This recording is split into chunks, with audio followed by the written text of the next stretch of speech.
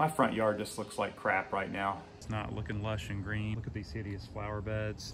Some of the most monster freaking, I guess that's crabgrass that you've ever seen. Stuff is freaking growing on the house. All right, so today we're gonna drop another 1/2 inch on the mow. Gonna keep going on that couple of week height of cut reset. And I'm gonna clean these front beds out. Gonna weed them by hand, rake out the pine straw, prune the shrubs a little bit to get a little bit better shape, and then get this mow done. So let's get right to it. All right, step one, gonna start cleaning out those landscaping beds. Let's get it done.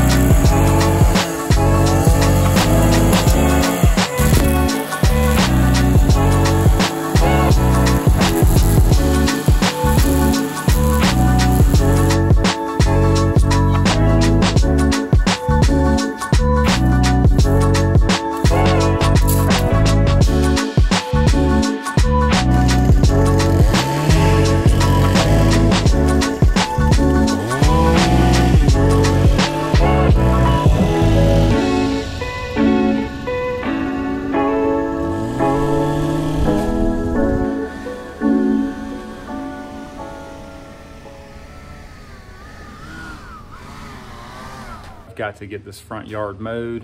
Let me show you what I've been doing, or the notch I've been mowing it on. It looks like it's had a thunderstorm out here. So, okay, so normally when you do a height of cut reset, you're gonna want to use your bagger.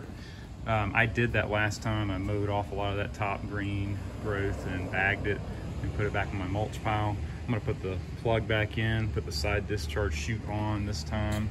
And last time I mowed it on setting, oh, it's already starting to rain, so we got to get on it. I mowed it on setting D last time. I'm going to go down to setting E and blow all those clippings, and it's probably going to look pretty bad, but let's get it done before all that starts pouring down.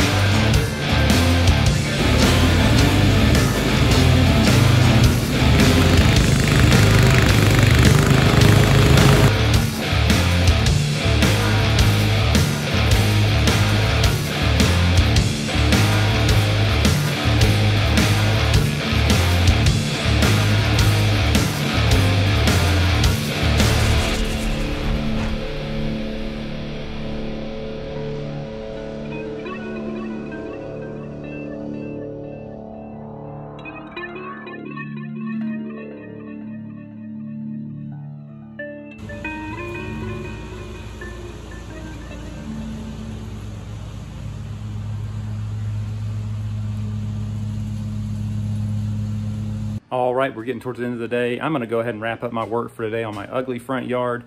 Let me go show you everything that got done today and what I plan to do next. All right, starting in the front, we got the front beds majorly cleaned out, got them edged, got the shrubs trimmed, pulled all those weeds by hand, raked the pine straw out, put the same pine straw back in, didn't spend any money on this at all. Look how great it looks. I'm expecting some weeds will come back. That Mondo crabgrass is right here. I am planning on spraying some Roundup next time around for anything that's lingering, but overall, looks about 1,000 times better.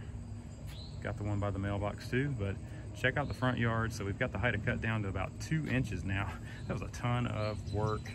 I've got to decide if I want to go down another notch so I can maintain it at 2 inches. So to maintain it at this height, remember when you do a height of cut reset, you've got to drop it below the height that you are looking to maintain it at. So I've got to drop it down one more notch if I want to keep it at this 2-inch height. Of course, that will be a lot more work. Got to decide on that. If I'm gonna do that, I'm gonna probably do it in like 2 days. So I know everybody does a height of cut reset, ends up bagging. I decided that I was gonna just side discharge it and put it into big piles and rake it up and then come back over it at an angle and put it in mulching mode and mulch up whatever's left and then blow anything else that's left with a leaf blower off over there. And it did pretty darn good. So you can see the color is a little bit green from this angle, but if we go down towards the end of the driveway, it looks completely not green. This side I left about a 1/2 inch higher because it meets my cool season, which is maintained at 3 inches. So it just kind of flows better on this side to keep it a little bit higher. But check it out, we took a big hit, so lots of work left to do up here. We got the front bed by the mailbox looking pretty good. There's the brownish looking lawn, front yard. Say that was a good day's work. All right, so I'm gonna call it a day at that. I would ask you please hit the thumbs up, and if you're enjoying the content, please consider subscribing to the channel. I've got a ton of work left in the very ugly backyard. Still got some things that I'm gonna do in the front yard as we wrap up the Bermuda season. So hope to see you in the next video. Thanks for watching.